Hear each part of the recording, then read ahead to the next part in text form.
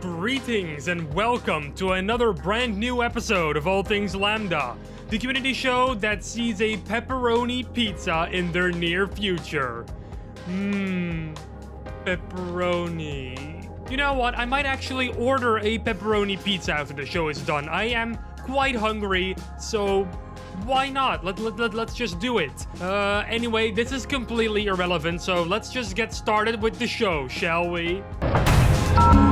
LambdaGeneration. We didn't include this in last week's episode because we had a load of other topics we rather wanted to include, but it's still interesting and somewhat relevant this week as the new year has still just started. Apparently, Mike Shapiro, the voice of the G-Man and Barney in the Half-Life universe, has a presence on Twitter. And not only that, but he also made a video that he posted on said Twitter where he reprises his role as a G-Man to send us all off into the next year. Should old acquaintances be forgot? Well, after so much time, some things can prove difficult to remember. See you in the new year.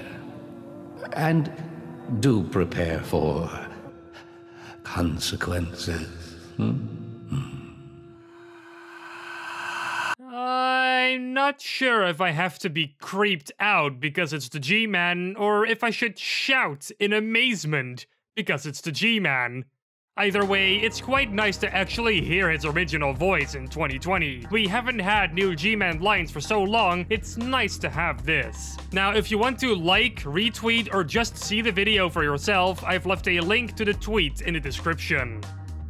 Black Mesa Azure Sheep. The Black Mesa mod that aims to remake the classic mod called Azure Sheep in the Source engine has released a brand new media update to start their 2020 off with a bang. In this media update, they announced that they're working on two main things right now. Number one is improving and expanding on Part 1, and number two is developing the maps and resources for Part 2. Apart from that, the post also shows off a buttload of screenshots of new improvements to maps in development. Many of these improvements are thanks to Sivo, the mapper you might know from the Black Mesa mod called Democulus. These maps look pretty amazing and sometimes like they're straight from Crowbar Collective themselves. The post ends on thanking people for donating to their fundraiser. It's going to really help them get the project some better footing, and hopefully it will bring more content and quality to the table going forward. I don't know about you, but I'm excited to see where this mod is gonna go and when Part 2 is going to be finished. To stay in touch on the development of the mod, I suggest you follow their page on ModDB, which alongside the link to this media post is linked in the description.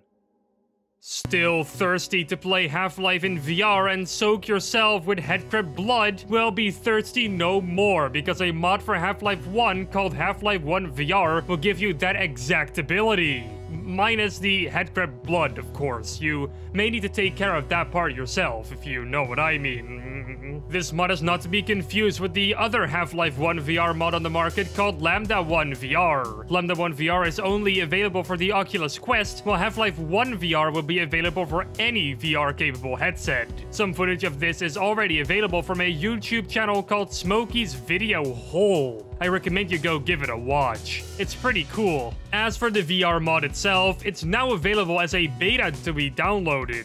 A link for that is in the description below. It's also worth mentioning that this mod has been co-developed by a Sven Co-op team member called Max Vollmer, so it has some pedigree. Go download it now. The peeps over at Map Labs are back with a whole new challenge. And this time, it's a bit different and more involved than other Map Labs challenges, because it features a grid this time. A very majestic looking grid. The deal here is that you have to draw a horizontal, a vertical, or a diagonal line over the grid to choose the objective, set piece, setting, and bonus challenges for your map. The bonus challenges are obviously optional, but the rest will determine what your map is gonna be like, so choose wisely. The challenge already started on the 2nd of January and it lasts until the 1st of February, so you still have time to participate and make a semi-decent map. The winners of this challenge will be granted a premium prize, a custom-made Info Player Start trophy. You know, this guy. It's the mapping entity that defines where the player is going to start in a level. Pretty obvious, right? Anyway, if you want to read up on the rules and other tidbits about this challenge, I left a link to the tweet containing the poster in the description below. May the best mapper amongst you win. So, a lot of stuff happened for guard duty and Operation Black Mesa in 2019, and sometimes it could be overwhelming to look at all of those media updates to get yourself up to date on everything that has happened during this year of development. Well, luckily a staff member of Tripmine Studios who goes by Evil Good Guy has created a video that collected all of the media and updates that has been released in 2019, and he goes over all of it. He even mentions that certain things like the bloom and models were improved due to fan feedback. Now, if you want to get up to date on everything from Tripmine Studios in 2019, I highly recommend you go ahead and watch that video. Or you could watch all Things Lambda episodes uploaded in 2019 to figure out which ones include Tripmine Studios news items. Nah, just kidding. That would be a buttload of work. Just go watch this video. It's a link down below in the description. MetroCop.net, a website that hosted a whole lot of Half-Life comics that shut down in 2018, is coming back. The site's creator, Mythos, announced that on their Twitter page. In this 16 tweets long thread, they went over everything that has happened to the site throughout its lifetime. From its inception, to collecting over 600 Half-Life comics from all over the world, to its eventual demise in 2018 because of stress. The thread eventually ends with an announcement that the site is going to be back in 2020, being completely rebuilt from scratch. The current site is still online for you to check it out, but it will be replaced by the rebuild website later on this year. So gear up and get ready for all the comics that are going to be released on there. If you want to read more on this, the Twitter thread is linked in the description below.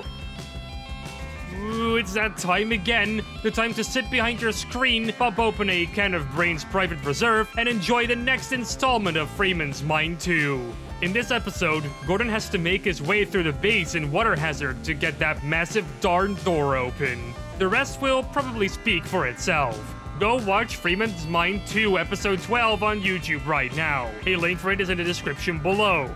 Man, how cool would it be to have Ross Scott voice an episode of All Things Lambda? Now that is a goal right there. You know what else will be a goal right now? Getting you to follow us on social media. That's right. However, that's not really a very hard goal to achieve because we post Half-Life content almost every day. Why wouldn't you follow us? Everything, including our Discord server, is linked down below in the description. Follow me on Twitter too, it's @farloomy, and I tweet pretty interesting stuff sometimes.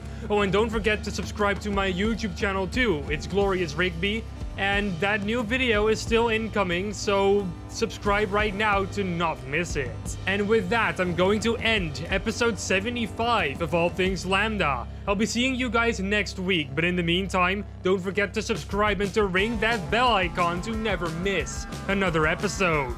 Salutations, and take care.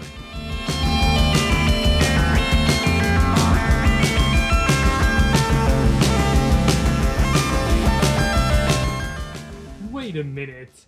This isn't pepperoni.